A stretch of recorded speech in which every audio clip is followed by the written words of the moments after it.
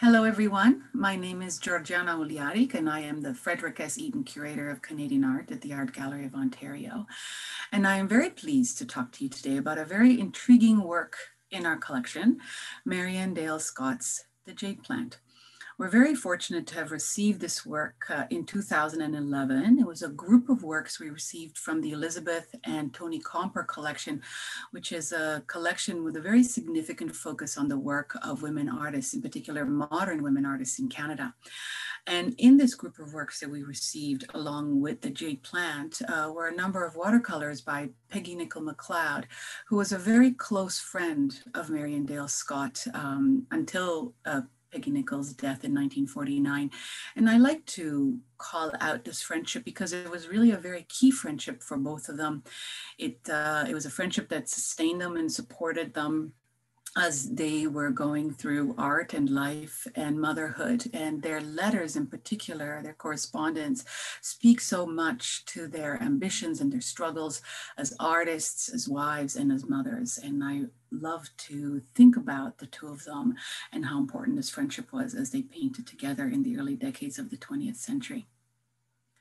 I am particularly fascinated by this painting of the most common of things, and that is a house plant.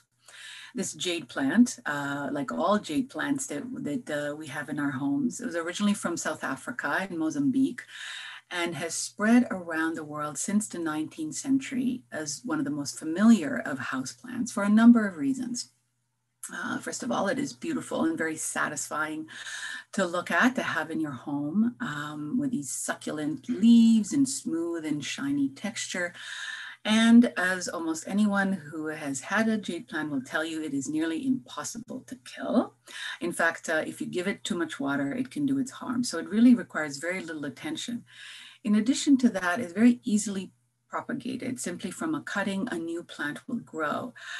So all of these factors have really contributed to its spreading around the world and its great popularity. Yet what we're looking at today is no common depiction of this very common plant. Marion Dale Scott was born in Montreal. She studied in Montreal and then she went to the UK to Slade School. And upon returning in 1926, she was kind of frustrated with her experience in London. But as she returned on the boat, as she was coming into the St. Lawrence, she was filled with great new optimism, feeling that there's in fact everything to paint.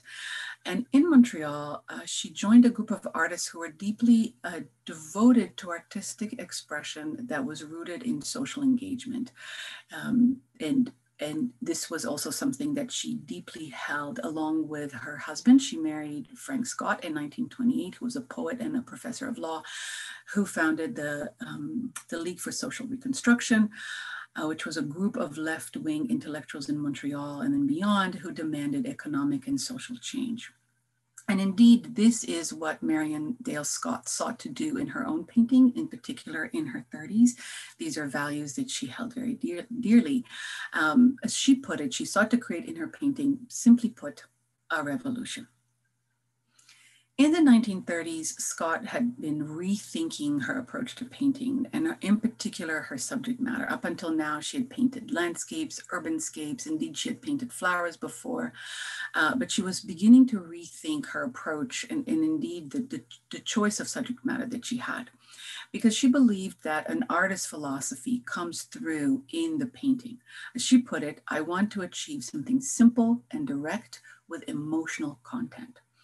And in her paintings of flowers in particular, she wanted to reach that precarious balance between abstract and content. And this was a sort of ongoing discussion in the 1930s, issues of abstraction, representation, what is the role of painting, what is the role of artists. These were key issues for Marion Dale Scott and many artists in Canada and in fact in the United States and the world.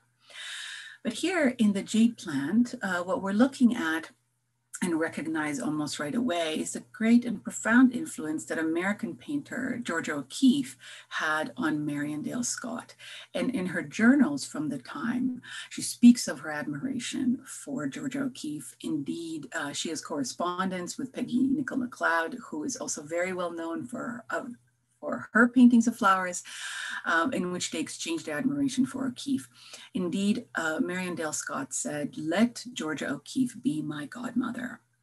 And the similarities when we imagine Georgia O'Keeffe paintings, which of course are quite well known, they're quite profound. We see this close-up from above and we recognize the plant, and yet we also recognize that something quite extraordinary is going on. There is simplification of form, yet the detail is accurate. So for example, when we're looking at the leaves and we recognize them as jade plant leaves, but also as just beautiful ovoid forms, the red edge around the leaves, as much as it adds compositionally and creates echoes within the painting, it is also accurate because a jade plant that has received too much sunlight will begin to develop this edge of ochre, red, brown around the very edge of the leaves. Scott is interested in sort of reducing the use of color. She has this ochre and this green, bluish green, and pretty much she keeps to these two colors. And as we're imagining, as we're seeing these leaves, we can almost imagine them as propellers, and yet there's nothing mechanical about them. So she's speaking of something that's organic and natural, and yet she's also speaking of something that could be industrial of her age, very much about progress. And her composition is just as she has stated for herself. It is direct and it is simple. These symmetrical leaves are spreading from the stem, and they fill the picture plane in this circular composition. All of it contained in this translucent oval shape, this ovoid shape, this whitish shape that contains the composition, makes it very tight, but at the same time also provides a really important highlight contrast that brings out the leaves and the forms. And all of it seems to culminate in this small red ochre circle, this circle that appears to be so powerful, so poignant, and really indeed the source of the emotional content that Marion Dale Scott wanted to imbue her paintings with. And yet there's something, a small detail that I think makes her work different from Georgia O'Keeffe, and in particular in this painting. And that is the fact that she includes this jade plant in a pot. And this small detail, the fact that she's showing you the whole plant, the fact that she's showing you the pot, to me is significant. Later on, Marion Dale Scott does make paintings of extreme close-ups around 1939, much closer to what we imagine paintings by Georgia O'Keeffe to look like. But here, earlier on, she's showing you a little bit of context, and I think this is an important detail.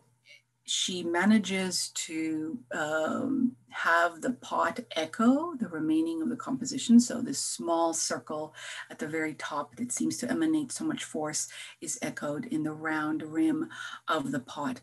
And yet, in some ways, it seems a very mundane inclusion.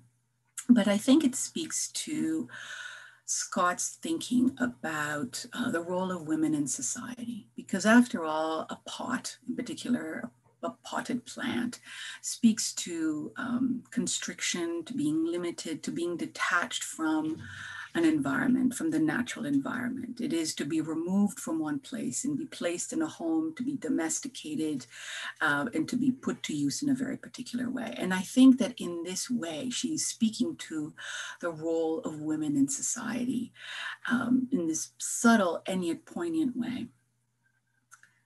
Indeed, when she was asked decades later why she painted flowers, because she did paint flowers in the 30s all the way until the 1950s, she simply answered, it was with the knowing that they could split rock. And I love that. I love that idea that something that is so common as a plant, something that is so familiar, you can almost forget that you have it in your home because, like with the jade plant, you do not need to take care of it. And yet it is the source of all life. Thank you.